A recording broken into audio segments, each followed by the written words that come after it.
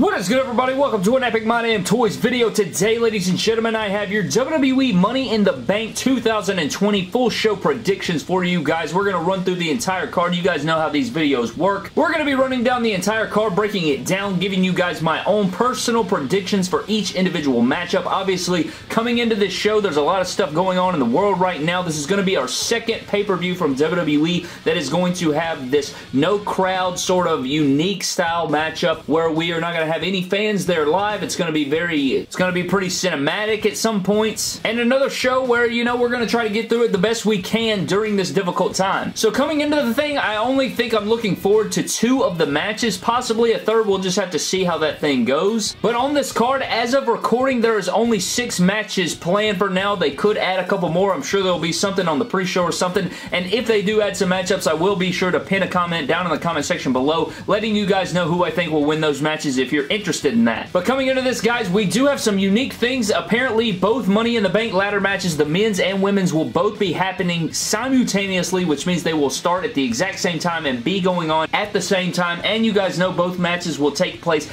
at Titan Tower, which is WWE headquarters, where they're going to have to start from the ground floor and make their ways up all the different floors to the roof, into the ring, up the ladder to retrieve the contract hanging from a crane. As you guys can see, I have right here. If you guys can see the crane in the back, I do have it hooked up right here, which I thought was a pretty beautiful touch. But anyways, guys, let's go ahead and break it down. I'm going to give you my personal thoughts coming into the matchup, what I think of the feuds going on, who I think is going to win, where we go from here, and everything in between. Money in the Bank is one of my favorite stipulation matches, and hopefully this year, with the cinematic style, with both men's and women's happening at the same time at the Titan Tower, hopefully we get something fun and unique, and we don't get something that's just hand-fed garbage. So let's go ahead and dive into Money in the Bank 2020. Alright guys, so starting things off, we do have the Fatal 4-Way SmackDown Tag Team Championship match between the Lucha House Party, the New Day, the Champions Miz and Morrison, and the Forgotten Sons. Now this matchup has potential to be a really good one, you know. I'm actually kind of excited for this one. This is that match on the card that I was like, will I be excited for it? We'll just have to see how this thing goes out. You know, I am having an open mind. I wish the Usos were in here, but apparently Jimmy or Jay had an injury and they will not be getting in here. I'm guessing that is why the Lucha House Party is thrown in here. The Forgotten Sons are obviously the new fresh tag team on SmackDown. Not a big fan of them. You know, I honestly feel like they're going to be just lost in the shuffle like Sanity and all the other just countless list of names that we've seen from the tag team division come up from NXT and get lost in the shuffle on the main roster. But who the hell knows, man? You know, Vince McMahon is very weird. He likes weird shit, and you know, they're pretty jacked guys, so maybe they'll just get the push, man. Who the hell knows? But nonetheless, coming in, I think that Miz and Morrison are going to continue their SmackDown Championship reign here. I think that we'll end up getting a match between those two going into SummerSlam. I bet we'll have a face John Morrison, or we'll have a babyface Miz, and one of them will turn on the other, and I think here in a month or two they'll break up and we'll get a matchup at SummerSlam is what I'm going to guess. So for those reasons, I am going to go with Miz and Morrison. To retain their tag titles, and hopefully we get a really entertaining matchup here in this Fatal 4-Way Tag Team Championship matchup. Next up, guys, we do have the SmackDown Women's Championship match between Bayley, the champion, taking on one of my least favorite wrestlers, I think, in the entire world, in Tamina. I honestly don't know why we're getting this matchup. This is just a total bathroom break, guys. I could not be invested in this match. I don't know what it would take to get invested in this match with Tamina in it. I cannot. She just does. Oh, my God. This clip pretty much sums it up perfectly from my boy JD. Tamina is fucking god-awful.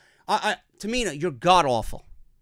You are absolutely dreadful at what you do. Please, please get this woman off our TVs. So I am not looking forward to this one at all. This is definitely my bathroom break match. But you know what? I'm going to go into it and I'm just going to be like, you know what? Give me a good football game. You know, sometimes when you go in with no expectations, they can pull us out of it. But I do not see this being any sort of entertaining. I'm going with Bayley to retain. And if Tamina wins, well, Jesus Christ. But that's pretty much all I have to say about this one, guys. I hope to God that Bayley does pull out the victory. But that's it. I got Bayley to retain. Next up, guys, we have a matchup that I'm actually pretty interested in as far as the booking result because I don't know what WWE is planning. We have the Universal Championship match between Braun Strowman and The Fiend Bray Wyatt. Now, coming in, these guys have some great history and everything like that, but going in, you guys know how they treated The Fiend, how they booked him, how he lost the championship to Goldberg, and then Braun beats Goldberg. So are we supposed to believe that The Fiend has a chance versus Braun Strowman when Braun Strowman took out the guy who destroyed The Fiend? I don't know, man. It's just a very tough thing. I mean, they booked themselves into a corner yet again with the Universal Championship here with The Fiend, because if The Fiend wins, you're right back at square one where you were, and if Braun Strowman does win, then you're back where you were again, where The Fiend is acting like Bray Wyatt, losing all the big-time matchups. So honestly, I don't know what they're going to do with this thing. I really don't like Braun Strowman as Universal Champion. You guys know how I feel about that. But then again, The Fiend is kind of ruined for me after everything that happened at Hell in a Cell. I've said that many times here on the channel. So I'm really not sure. I guess I'm just going to see how they book this thing. I really would like to see some fresh talent here in the Universal Championship picture, but it's like they don't really have a lot of heels on this side. And with Roman Reigns out of the picture, they're struggling for baby faces at this point. I'd like to see a Mustafa Ali, a Jeff Hardy, you know, one of those guys get up in there in the babyface realm and take the Universal Championship from whoever the champion is. But that's another argument for another day. At the end of the day, guys, I think I'm going to go with Braun Strowman in a DQ or something like that, and then we'll end up getting a rematch of this at the next show or something. So I'm going Braun Strowman. Next up, guys, with the WWE Championship match between Drew McIntyre taking on Seth freaking Rollins. Two guys that I really do love. I'm a big Seth Rollins fan, as you guys know, and Drew McIntyre is a baller. I love Drew McIntyre as well. Really enjoying him as WWE Champion. I really wish that he was in front of live crowds, that he was in front of full-packed arenas, because I really think people would be losing their damn minds. Hopefully, he can hold on to that championship until we get to the full crowds, because I really want to see him interact in front of a full arena. But right now, guys, we got this WWE title match going on at Money in the Bank, and coming in, I was really disappointed that somebody else didn't get this championship opportunity instead of Seth Rollins, just because he did lose to Kevin Owens at WrestleMania. It doesn't make much sense for him to be thrust into this matchup here at Money in the Bank, but due to, I guess, Kevin Owens' injury and him being babyface and them looking for a heel, a top heel for Drew McIntyre to square off with first, Seth Rollins gets the nod here, and I do think that Drew McIntyre will be retaining, and I hope that this match lives up to the hype, because I'm really, really excited for it. I know we've seen it in the past, but I am excited for it. I think these guys are going to put on a great clinic. Hopefully that's the case. We get some good matchups. I want to see Drew McIntyre put on great matches with that WWE Championship around his waist. I'm going to go with him to retain. I also hope we get a great matchup, because this is the match that I'm second most looking forward to on the show, so hopefully we get a good football game. But I'm going to go with McIntyre to retain. I'm going to go with God in heaven. I'm going to go with McIntyre to retain the championship over Seth freaking Rollins. Alright guys, diving into the first Money in the Bank, I do know that both matches are happening simultaneously, so they will be happening at the same time. I'm really wondering how the matches are going to end. Are they going to end at the same time, or is one match going to end before the other? You know, all the women and men in the ring, would that make any sense? I don't know what the hell's going on. I'm really intrigued to see how they film this thing, how it's made, and stuff like that, because I heard that it's supposed to be cinematic, and I don't know if it's been announced that it's cinematic, but I am really looking forward to how they book this thing. But I am going to be starting off with the women's, then we'll get into the men's. So I do know that they're happening at the same time, but I do want to cover the women's before we get into the men's. And starting off with that match, guys, we do have Lacey Evans, Asuka, Nia Jax, Shayna Baszler, Carmella, and Dana Brooke coming in, and honestly, this thing can only go a few ways. I really do think that we are going to get, oh man, I'm really afraid, because I really think that no matter what happens, I'm probably going to be disappointed with the winner,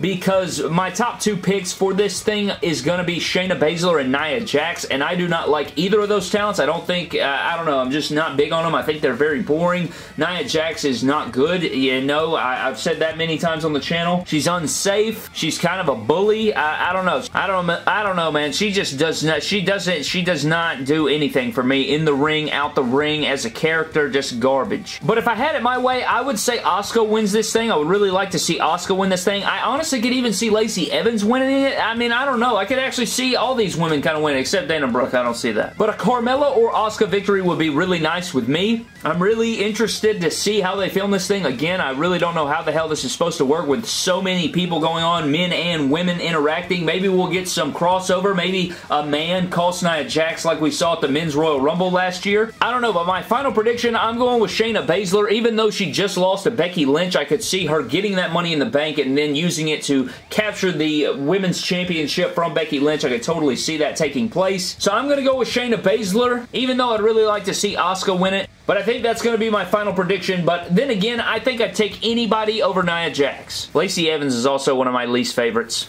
Alright guys, for our main event, we have the men's Money in the Bank ladder match between Rey Mysterio, Aleister Black, Trash Corbin, Daniel Bryan, AJ Styles, and Otis from Heavy Machinery. Now coming into this thing, I'm not the most excited for this lineup. I think if you replace Trash Corbin and Otis with Jeff Hardy and Kevin Owens, now there you got a good dead-gum football game, Brad. But overall, I think there are some good potential winners here. Honestly, Daniel Bryan, AJ Styles, and Aleister Black stand out the most for me. You guys know how I feel about Aleister Black winning the Money in the Bank briefcase, though. I do not feel that he should win it at this juncture. Just doesn't feel like it fits his character, to be honest with you. But then again, the way they booked Aleister Black up to this point on the main roster doesn't fit his character, in my personal opinion. But another thing I want to add is that I think that the Money in the Bank briefcase for me has been ruined. I made an entire video talking about it. It all started with Sheamus. When he won, I really did not want him to win. I thought he was the last guy that probably should have won that Money in the Bank briefcase. The next year was Dean Ambrose, where he cashed in on the exact same night, which was an amazing moment, but I think that, you know, cashing in the same night removes that surprise element, waiting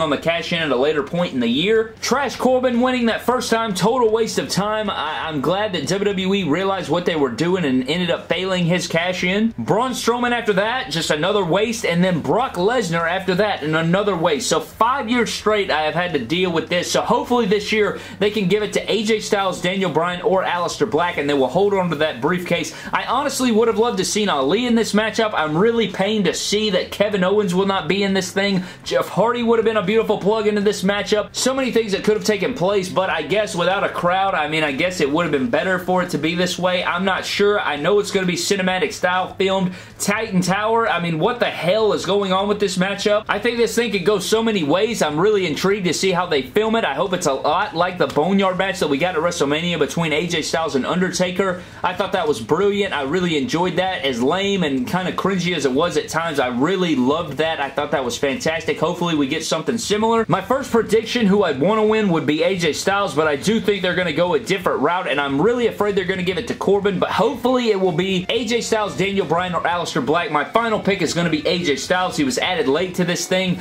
and hopefully we just get a really cool matchup, a really unique thing with the cinematic style at Titan Tower, climbing up on the roof. Hopefully we get some crazy moments, and I really don't know how this thing's going to go with the women's going on at the exact same time, but I guess that's the fun of it. It's unique. It's definitely new and exciting, so hopefully it all lives up to the hype and we get something creative and great, maybe for years to come, you know, so hopefully this changes something, or maybe, I don't know, man, we're just at a weird point in history right now. But that does it for my Money in the Bank 2020 predictions, guys. I hope you guys did enjoy them. Let me know your predictions down in the comment section below. Again, this is all the matches that were announced up to this point. If they announce any more, I will leave those predictions down in the comment section, but I'm getting the hell out of here, guys. Thank you for watching. Subscribe to this channel. Follow me on Instagram and Twitter at MyDamnToys, and I will see you guys in the next video.